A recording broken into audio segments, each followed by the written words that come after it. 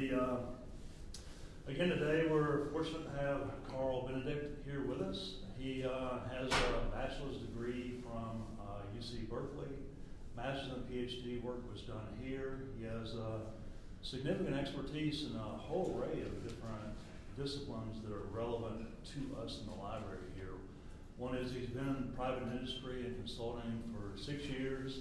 He's most recently and currently runs the Earth Data Analysis Center here on campus through geography. His background, though, is in archaeology and anthropology, so he covers a whole lot of bases there. And he's just finished up a stint where he was president of the Earth Science Innovation Partnership, which is a very large non-governmental organization, but it's supported by NASA and a number of other federal agencies. It's about, I think, 150 different institutions, research agencies nationwide that belong to this, and Carl has led that effort for the last year. He's got a very lengthy publication record, and he's been the recipient of grants from NASA and NSF, a whole array of different agencies, and done a lot of work in the States, so he knows pretty much everybody in Santa Fe through the annual trek up there to testify to the legislature and so on. It's a small city. Again, a great pleasure to have Carl with us. And today he'll be talking about the academic library research data services in a world of data-intensive research. Thanks, Bill. And given the action-packed day that we have, I feel a little bit like one of the, and benefiting from being one of the early acts in one of those weekend-long music festivals where everyone's pretty much exhausted at the end, but I get you while you're fresh and hopefully mostly awake. I see some coffee cups out there, so that's a good sign. So yes, I'm going to be talking for a little bit here about especially the research data services and how the university libraries, academic libraries, are really a very logical and productive location for supporting the data-intensive research that is increasingly the focus of our faculty and students here within the universities. So I'd like to start with a little bit of a story about something that I worked on long ago, and this is back in 1987. About 285,000 acres burned as a part of a wildland fire in the Stanislaus National Forest in the Central Sierras. And I came onto a project as an archaeologist with 14 others to do a survey of that area to try to locate any of the archaeological sites that would potentially be damaged through the attempt to salvage the timber associated with this large fire. You know, as a matter of scale, if you were to drive from here to Gallup, you could envision a 3-mile swath all the way from here to there as the area that was impacted by this fire. And as a part of this project, we surveyed nearly 40,000 acres of that burned area looking for archaeological sites. And I learned a number of important lessons from that project that come forward and provide some themes for my discussion today. First, we worked in a team environment where there was essentially a rotating leadership model where we learned from each other, and we essentially had a community of workers that were collaborating on the individual projects that we're working on, and that turned out to be a very productive and effective model. We encountered data management challenges that were of a scale that had never been encountered, particularly in this environment in the U.S. Forest Service in the late 80s, where we had literally hundreds of archaeological sites that were being documented, and we were needing to do that work very quickly and efficiently. So there was a significant scale challenge in terms of the management of those data. And we were starting to experiment with new technologies and strategies, even at one point, God forbid, contemplating using geographic information systems to record information about the various archaeological assets, whether the historic or prehistoric resources that were in the area. And these were all factors that contributed to and carry through my experience that I've brought into both my academic work and my ongoing professional work. So with this as sort of setting the stage for where I've come from in thinking about strategies for supporting research data services within the university, we can move on to this concept of data-intensive research. And this is a quote from one of the papers in the Fourth Paradigm, publication out of Microsoft Research that was focusing on the diverse activities related to data-intensive research. And I want to focus on some key concepts here as we are continuously confronted with these issues of the trustworthiness of the scientific conclusions that we're reaching and this increasing need to have collaborative research, working in research teams where we need to exchange data and information effectively with each other. We need to be able to work together while still maintaining that core value of reproducibility of science. And so we're now dealing with what is described here as an aggregate record, if we're talking about reproducibility, where that aggregate includes the traditional publications that come out of the research enterprise, but it also includes the necessary data that are behind those conclusions that are fully required to actually allow others to try to reproduce the results that are obtained as a part of these data-intensive research projects. This is where effective research data management comes into the scene, because without effective management of data through the research process and then beyond into the phase where the publications are out there and the data are needed to provide supporting evidence for those publications, that's an emerging role that research libraries, academic libraries have been providing.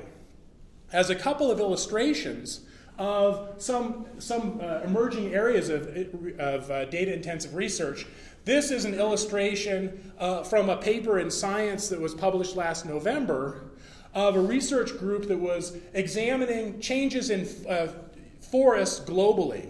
So they actually worked with over 500,000 individual remote sensing images and mapped from year to year the change in forest cover at a 30-meter resolution. So, basically a little bit larger than the size of this room over the entire planet, whether or not forest was increasing or decreasing, and doing this repeatedly over a 12-year period of time. That alone would absolutely qualify as a data-intensive research project. But they've gone one step further. They've actually, through their partnership with Google in this case, and the Google Earth Engine platform, which they use for doing the analysis, they are publishing all of the underlying data and the data products that underlie this research project through this web interface. So if you're interested in reproducing or examining or working with the products that came out of this research project, you can go to this site, which they finally were able to release it about 2 weeks ago. And so you can go in and actually download and access the data that underlie this significant data-intensive research program. As a longer-term indication of these trends in data-intensive science, in an area that is much closer to my experience, is the trend in the use of geographic information systems as a part of the research process. And this is just related to archaeology and geography. Just a very, very simple search for those terms, GIS or geographic information systems, in the titles or keywords for publications, key journals coming out of the archaeological community, particularly with a focus on North America. And then also the Annals of the Association of American Geographers. Just primarily here to illustrate this upward trend in the use of geographic information systems as an index for the amount of geographic data that are being used in these analyses and that are being generated, with one key question being, where are those data now? How can we access those data? Are those data at all documented? If they are documented, how so? Using what standards, if any? Some key benchmarks in this timeline would be here in the mid-90s, the development of the Federal Geographic Data Committee standard for geospatial metadata. So that's when we had the emergence of one of the early standards for documenting geospatial data. And then here in the early 2000s, the emergence of the ISO, the International Standards Organization standard for geospatial metadata.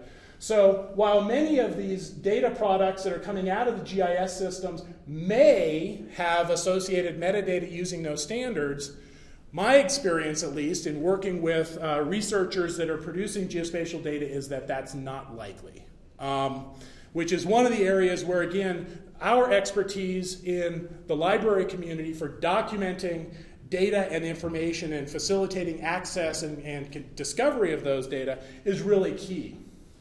So this, as a backdrop for data-intensive science, can then lead us into a discussion of the respective life cycles or processes that we may find ourselves in terms of the data curation process, here the data life cycle, but also having to think very carefully about how we integrate that with the research life cycle that the researchers that we're working with are most familiar with and are more accustomed to thinking about in terms of the work that they're doing.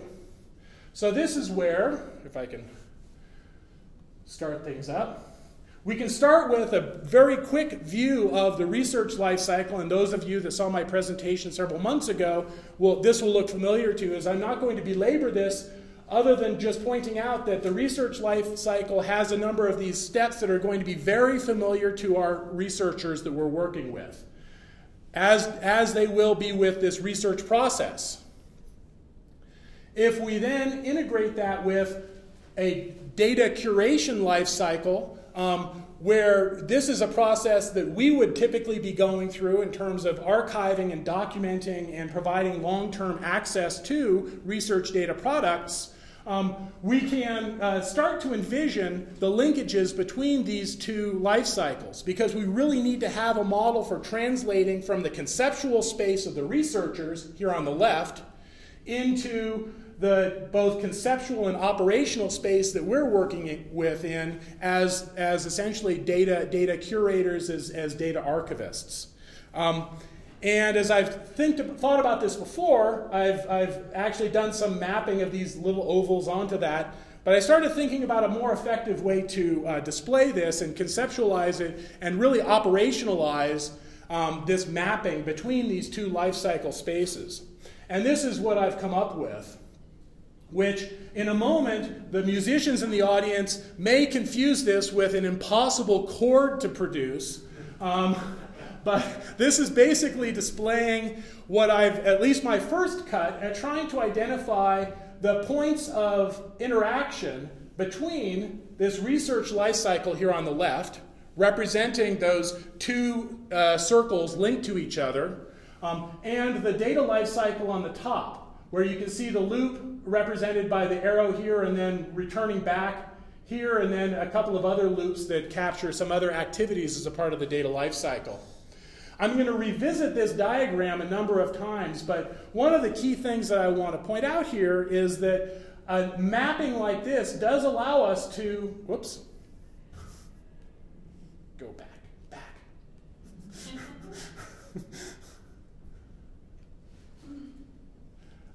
It allows us to start to focus on those particular areas and activities where we can most productively work to support the specific work that's being done by our researchers, again, as they're likely to be thinking of the work they're doing in this context and being able to think about their context as it maps to our activities. So, stepping back just a moment, we can start to think about the role of the academic libraries in terms of research data services, because this is not brand new, but it is an emerging activity in academic libraries. And in particular, some of the emphasis here, and this is coming out of a 2003 publication out of ARL, highlights some of the areas that point in the direction of the logical role that libraries can play in supporting research data services. In particular, we already have within the library this traditional cultural emphasis on the curation of knowledge.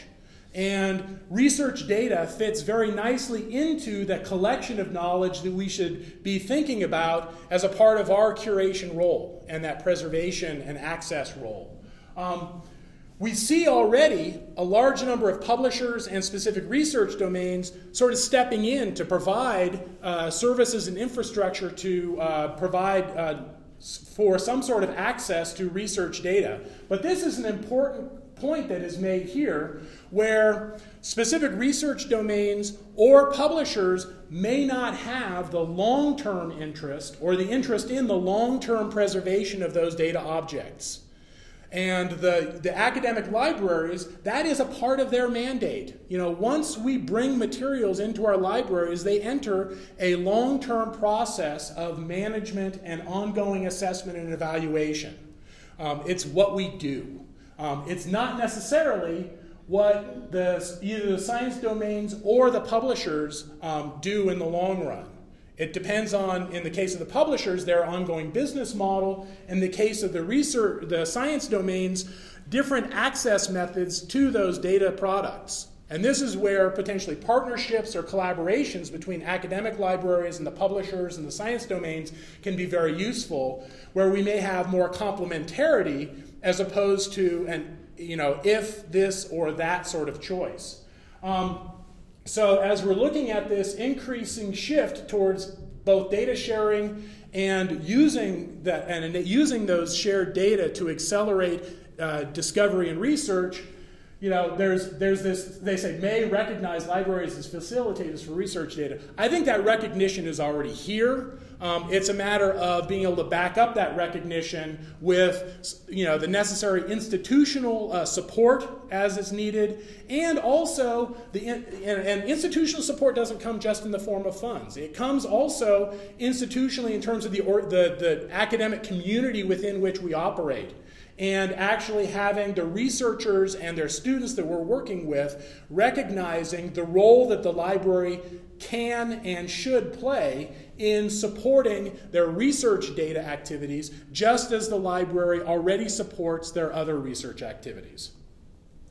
So as we think about the existing activities in the rest of sort of the research library community, this is also based on statistics out of that same ARL survey that was released last summer, and you can see the bottom of it is cut off, but the important part is here, where out of the respondents to that survey, anywhere from 61 to 89% of the respondents to the survey were already providing some form of data management planning support. This is in response to basically the funding agency requirements that researchers provide a written data management plan that is sufficiently specific to convince them that the data products that they're going to generate are actually going to live through the research process and then survive to actually then become available and discoverable to other researchers in the future. So ensuring that the investment that is made in the creation of those data objects will live on, as opposed to dying with the end of that 1 year, 2 year, 5 year, 10-year project. So data management planning is certainly a part of it, but it's not the only part. If we look at this middle number of 74%, that was the number of libraries that are already providing some form of data archive support. So, and that's why you have this arrow going pretty much all the way through the entire data lifecycle, because they sort of bunched it all together in terms of the variety of activities here in the entire data lifecycle within that 74%. But that's not a small percentage. That's a large number of libraries that are already doing that type of work in some form or another. And then when we get out here into the far right-hand side, there's also a very large number of libraries that are already providing access for use and reuse of their data products. And even half are now starting to either plan or have developed transformation services. So those are analytic tools, data visualization, data mining sort of capabilities. So it's not even just a matter of providing access to those static data objects that may be going into an institutional repository or a data archive, but it's actually having services on top of those data that allow you to interact with them in ways beyond just being able to discover and download them. GIS, it turns out, was actually one of the leaders in terms of one of the analytic services that was supported by many libraries, as geospatial data in particular were identified very early as a particular class of data objects that were needing special care, let's say. And so that's a set of support activities that have been even much more broadly supported within the research library community. So how do we get there? How do we start to envision the process of moving towards broad-scale and effective research data services within an academic library?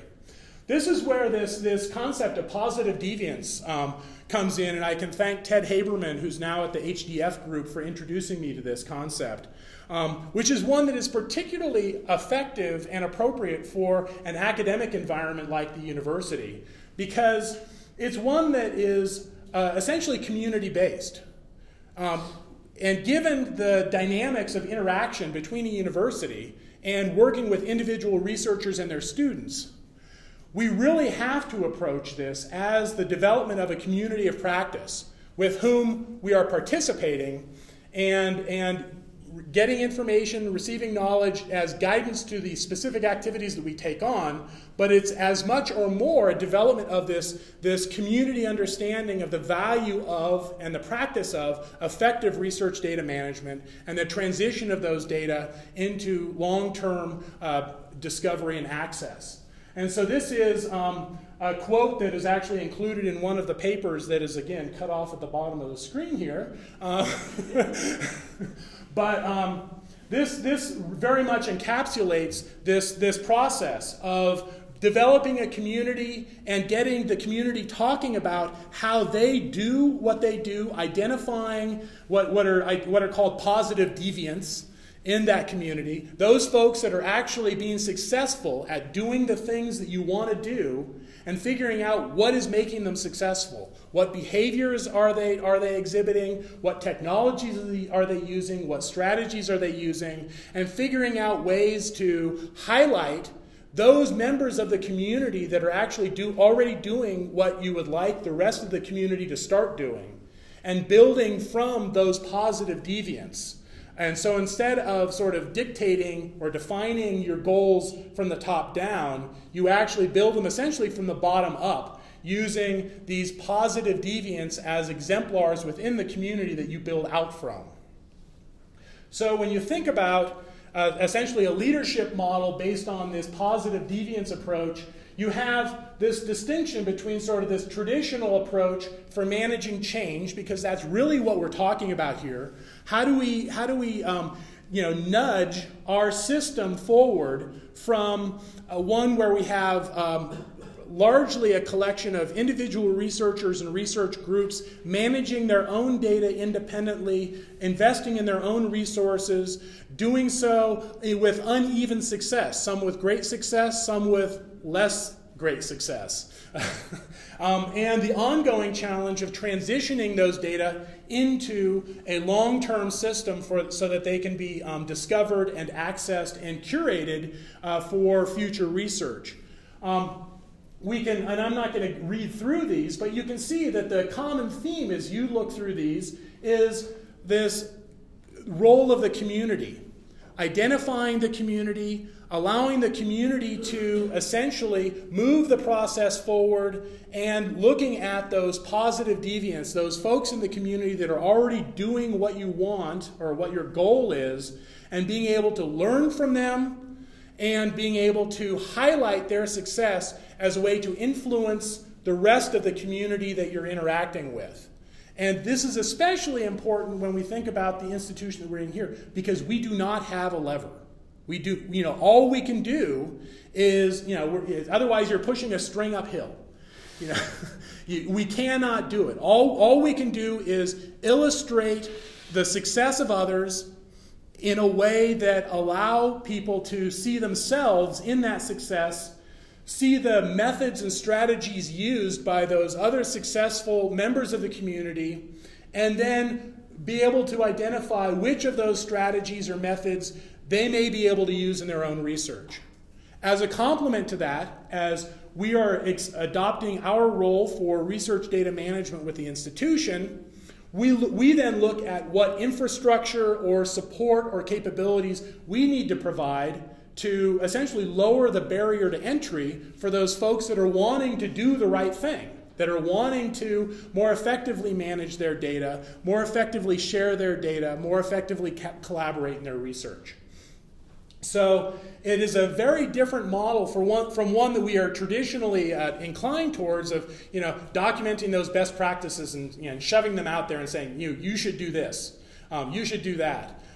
The adoption model for that is not that great. As they talk about the transplant rejection strategy, as if you're perceived as sort of foisting strategies or technologies on from outside of the community, the likelihood of adoption of those technologies or strategies is significantly lower than if those are developed through the community and the interaction of the members of that community. So there's the not invented here sort of problem. This is an approach, since it is focused on the interactions of the community itself, that helps to reduce that. So the overall message here, as we focus on the role of academic libraries in research data management within the institution, is first our multidisciplinary focus. We already have a mandate to be interacting with the campus as a whole, with all of the diverse research domains that we have here on campus. We're already perceived as a neutral ground within the university. We aren't necessarily seen as a competitor in the research domain that our various departments and research groups are operating in. We already have that reputation as being the resource that folks come to when they're looking for support in the research that they're doing.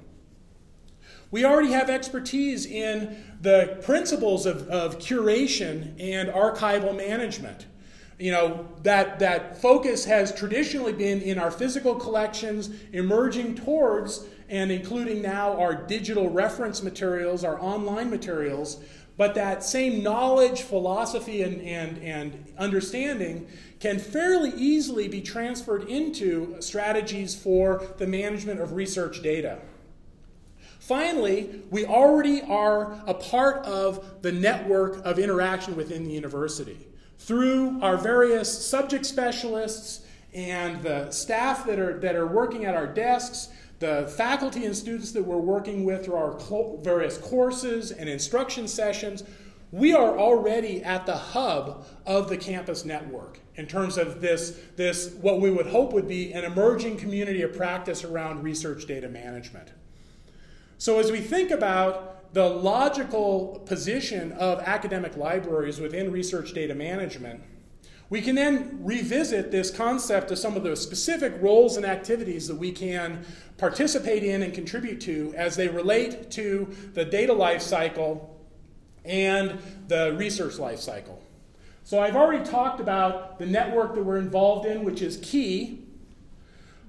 We already have a good understanding of essentially the identification of best practices, whether it's in data management or curation of materials. Now, as I was just saying, presenting things as best practices may not actually be the best approach, but understanding what some of those best practices are can help us in our interactions with the community of practice, and also in identifying those folks that are employing those best practices and sort of coming in through those productive deviants, those positive deviants, to spread the benefits of those use of those best practices across the community. We already have experience in essentially the strategic planning that move us towards those long-term goals of improving the research support that we're providing to the institution. I might add as an aside here, I was really happy when I discovered, when I looked at this, that the underlying map here is actually that same area that burnt in 1987. And finally, we already have existing knowledge of technologies and already starting to develop technologies that are well aligned for supporting this full data life cycle as it's integrated with the research life cycle. So as we then move forward, we can start to think about these 4 activities or roles as they then translate back into this interaction diagram that I presented earlier. So when we think about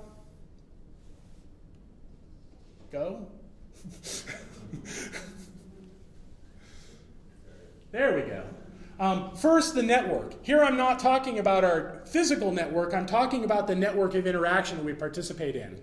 You can see all of the elements that, at least in this first cut of trying to link these activities, where that network, that interaction with our community can have an impact. Whether it's in the conceptualization on the data lifecycle side, which for our research partners consists of the production of ideas, the identification of partners, and the development of proposals, moving all the way through to all these other activities. And of course, I'm not going to go through these button by button, but you can start to see a pattern in how the network that we're engaged in and the community that we're working on encouraging the development of fit into various locations in this interaction diagram.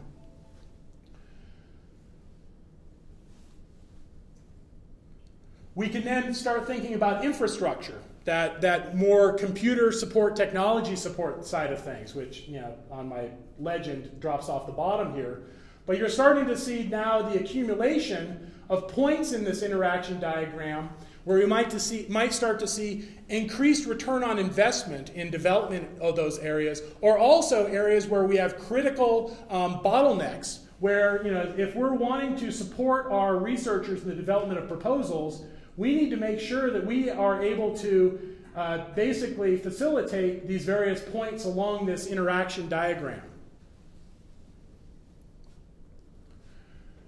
Instruction and training.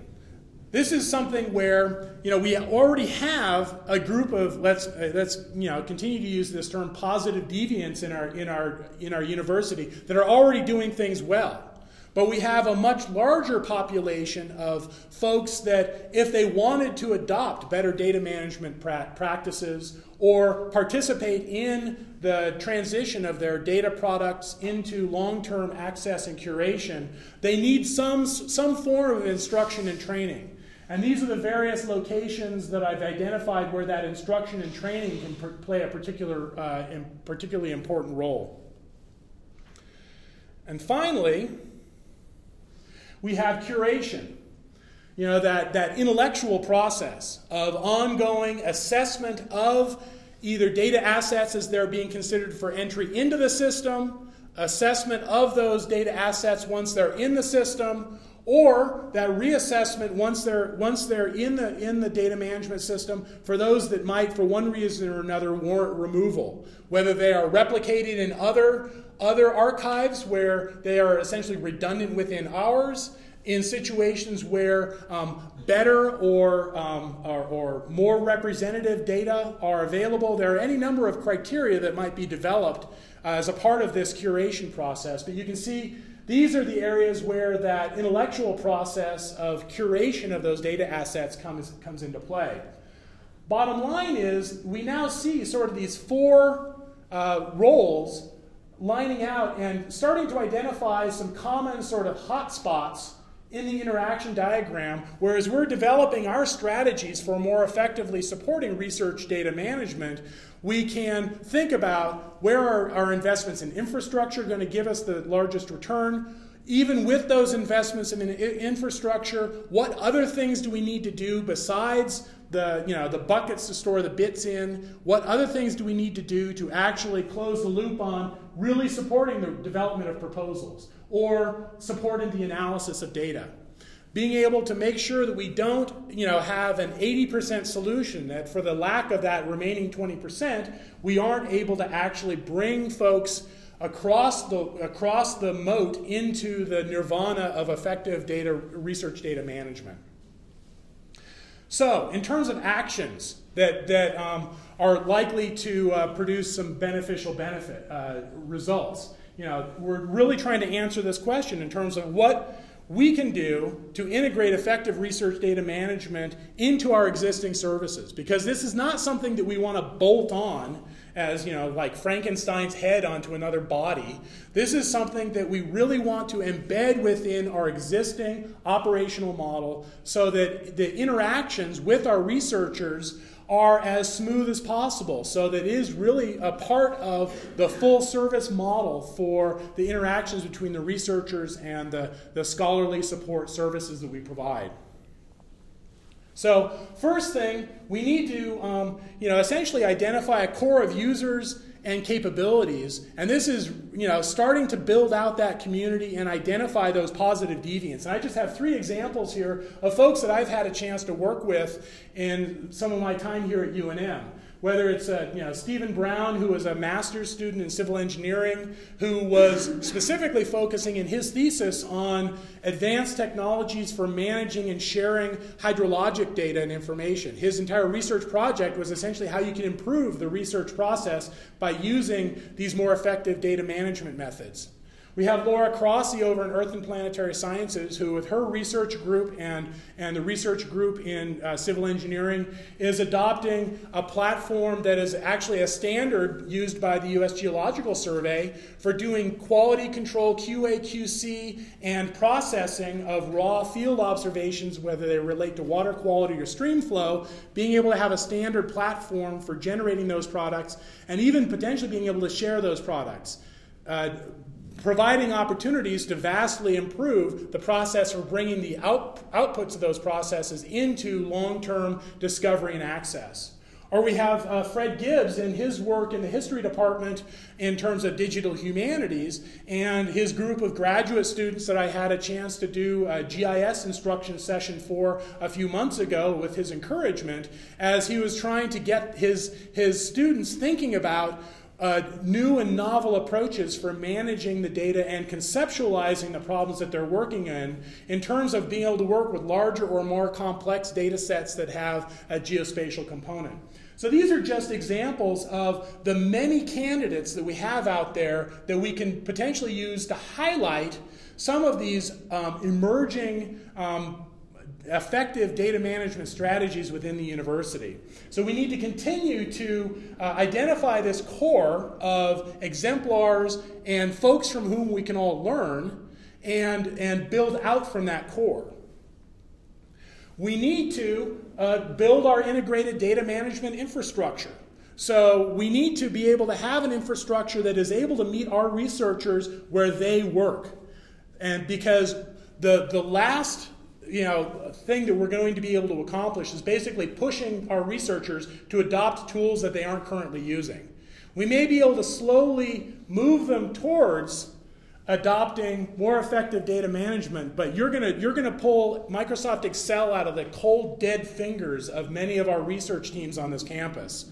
So if instead we're able to develop infrastructure that is more able to effectively work with or be used in conjunction with the tools that they're already using, we're going to be in a much better position to actually be able to realistically support this full data life cycle as it's integrated with their research activities. This places a focus on a high level of interoperability, the ability of the systems that we're developing to support the research enterprise, being able to connect to other systems to effectively share both the data and metadata or documentation. So the infrastructure that we're envisioning, which we already have a great start on, in terms of capabilities that are already under development here in the library, being able to continue to envision the evolution of this infrastructure as it needs to link to the tools and technologies that are being used by our researchers and their students. The other thing that we need to keep in mind is that they're already using tools like Dropbox and Google Drive and other things like that. And that's not necessarily a bad thing, but it's not typically going to streamline the processes that we may envision for being able to transition their active research products and projects into long-term curation. So we need to think about how we are I hate to use the word competing, but we at least need to have solutions that we can present to our researchers and their students that are providing a viable alternative to technologies that are already working for them. We need to expand our instruction strategy, continuing to develop our formal instruction, our credit-based courses, but also continuing to grow our more informal instruction, whether it's through single course sessions, whether it's targeted workshops on particular technologies, ideally led and driven by those positive deviants that we've already identified in our community. And then also curating other materials and being able to bring them in so that we can have a vast array of information resources that we can bring to bear on a particular data management problem, with the ultimate goal of being able to funnel those solutions into the system that's going to most effectively provide that efficient data curation and access and preservation. Finally, we need to work on developing a set of data collection guidelines, just as we're now in the process of revising our other collection guidelines, so that we can embed in those guidelines essentially the valuation of and evaluation of data that are going to enter the system, the criteria that those data should meet for integration into the data management system, models for ongoing assessment of those data products as they're stored in the system, and then strategies for being able to move those data forward so that they continue to be available through time as we move through perpetuity. Because again, our goal is long-term access, which again distinguishes what we're doing from what may be the goals of the publishers or the particular scientific domain folks that are also creating data repositories or data archives. So in conclusion, this is sort of a set of activities that we really need to be focusing on as we are envisioning the growth of this long-standing research data support capacity within the library. We first need to recognize that we have a set of core competencies and values. We need to build on those. And that's one of the reasons why academic libraries are actually seen as the logical focus for research data management, because of those competencies and values. So we absolutely want to build on those. We certainly need to expand our technical capacity, where our researchers may look at that capacity in terms of the capacity of the buckets that they want to put their bits into, but we need to actually have behind the scenes the capacity that more effectively provides for the movement of those bits through a data lifecycle with associated documentation and other information. We need to continue to expand and evolve our instruction.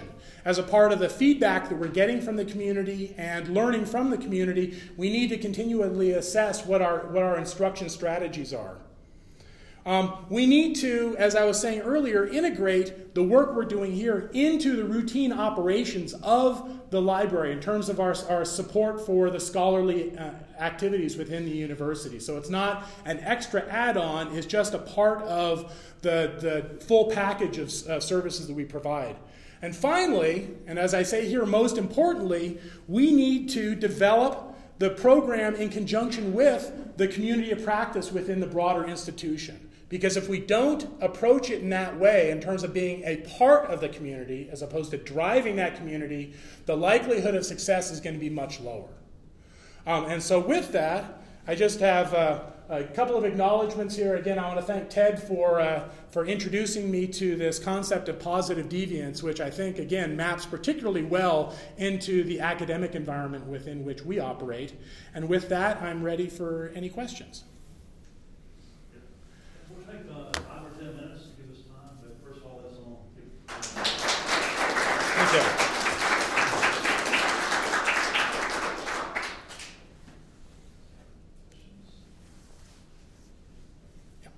So you've talked a lot about positive deviance Mm-hmm. to get for change management. Right. And you've given some generalities, a few specifics, but you actually have experience here at UNM. So on your first day on the job, you're going to do something. What are you going to do? Yeah, you seek out those deviants.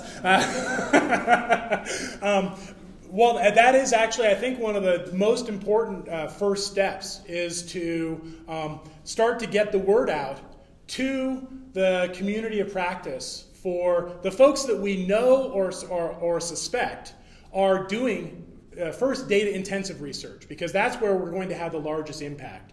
And being able to start that kernel of that community of practice around the folks that are doing that work, and within that group then identifying those positive deviants that we can then hold up as our exemplars and learn most effectively from as we start. But that's an ongoing process of continuing to grow that community of practice so that eventually we can envision other, let's say, moderately data-intensive researchers who would also benefit from more effective data management practices, starting to see through the word that we're able to spread. So there's also a communication strategy that needs to be developed as a part of this to spread the word more broadly through, whether it's, public lectures, through workshops, through, any number of venues to continue to reinforce the spread of this concept of an active activity that may be coordinated out of the library but has the broader participation of the campus community as a whole. I think that would be one of the things to do on day one, is to start building that community. Because if we don't have that, the rest of it is not going to be very, very successful. Yeah. I'll follow that up. I found that positive deviance to be quite interesting, but I see a danger in that. If you're building a community, you want to build upon successes, you're going to hit the early adopters, those people that are technologically pretty advanced on campus and so on. And yes, they can take it and run with it and show off the latest razzle-dazzle. But on the other hand, of Jeffrey Moore's lingo, if you want to cross the chasm, then you need to provide convenience to that larger mass of students and faculty, which are definitely interested in using things like Dropbox, Google Drive, and so on and so forth. It's much easier for them just to take and run with it. Yeah. So how do you propose to cross that chasm? Well, that is a key point, and that's where the learning process from those positive deviants, that you're absolutely right, are likely to be the ones that have actually built out their own infrastructure and developed their own models. Being able to learn from essentially the strategies and approaches that they have used, and to take what we learn from them and embed that in our planning for the implementation of the infrastructure that is a part of what we also need to develop, to lower that barrier so that there is an alternative to Dropbox. That, oh, by the way, in our system is as easy for them to use as Dropbox, but it also can feed into the rest of our data lifecycle process. So we can have interfaces that can facilitate the documentation of the data that they're putting in the system. But we have to first understand essentially where the community is, and then have as illustrations sort of the capabilities and the functional requirements that those successful positive deviants have developed, and then look at what we need to do to provide that infrastructure for the rest of the mass of researchers within the university that don't have the wherewithal, technical or otherwise, to be able to do it for themselves. And being able to essentially build the bridge across the chasm through the infrastructure and training and other resources that we can develop and provide to them. Do you know of other libraries in the U.S. that have accomplished what you described? The specific libraries I don't have at the top of my brain, as I've been actually diving more recently into, say, the survey results that came out of the ARL process. But the libraries that, say, we visited as a part of our data service expansion team project last summer, the primary focus has actually been largely in the support for the research data storage and the transition of those data into sort of a long-term data archive, while in the survey responses was fairly high.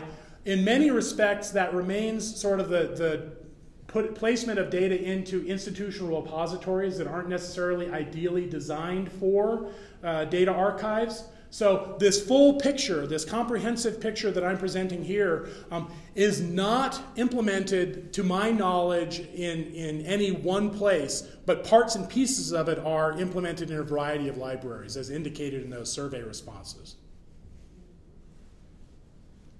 Yeah. So you've touched on this a little bit, but have you thought about kind of like what resources, either human or technology-based, would need to be acquired or developed in order to succeed in being, a success in this? Right. I have given that a lot of thought. And the easy answer to that is that with enough money we can hire a lot of expertise and we can build a lot of infrastructure, but that's neither realistic nor, I would actually argue, consistent with this idea of engaging the larger community of practice within the institution, because standing up, 10 petabytes of storage as a bucket for researchers to toss data in would be both an expensive proposition and not one that necessarily would move us towards our goal. In terms of the resources that we need, the first thing we need to do is essentially identify the existing resources we have on campus in terms of expertise. Expertise in the tools and technologies, expertise in strategies for handling large and diverse collections of data, so that we can both, again, in the way I've been talking about this, learn from those folks, but also start to identify those as potential resources. So looking at the existing resources that we have and developing strategies to effectively use those resources as we can. As a part of that, then we need to identify where the gaps are. And it's when we identify those gaps, and some of those are absolutely going to be technical in terms of the computer and data management infrastructure that we have. In just about every conversation I have with researchers when it comes to data management, the first thing they ask for is storage.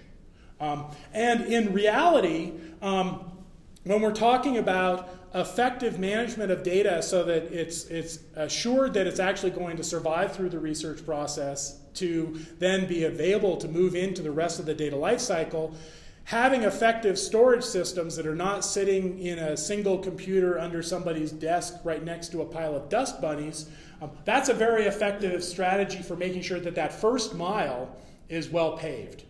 But the resources in terms of the technical work that we need to do is integration of these different tools to streamline the flow of data, either as experienced by the researchers or within our processes in managing the data archive. That's going to take probably some additional human resources in terms of software integration expertise, in addition to the computer resources required to do that. And then there's that data scientist concept that I talked about now several months ago, in terms of the expertise that is typically across multiple domains, including some computer science, some statistics and mathematics, and some domain expertise.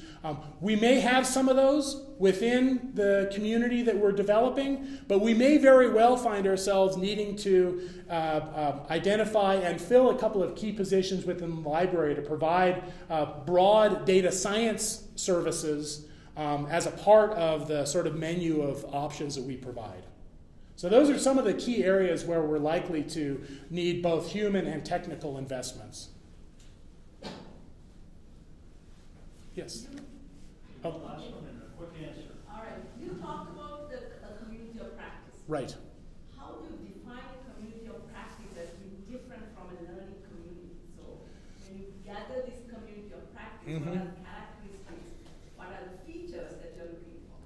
Well, in many respects, in my sort of informal definition or conceptualization of both a learning community and a community of practice, I would use them fairly interchangeably, in that community of practice, at least in the way that I've conceptualized it here, is a community that is in a continuous learning mode from the other members of the community. So it's an ongoing learning process in terms of the interaction and exchange between and within that community, and even with external communities. So in terms of a learning community or community of practice, in that way I would potentially not differentiate very strongly between them. On the community of practice side, there is that other action component of it, where that may slightly differentiate in terms of these are practitioners of research data management, data-intensive research. And so it goes beyond sort of the exchange of ideas within the community, but this is the ongoing evolution of practice within the community as it's informed by the individuals doing their own work, doing their day jobs. And so that could be one area where that term practice does play an important role in terms of possibly the distinction between a learning community and the community of practice. Well, let's give Carl a round. Thank you.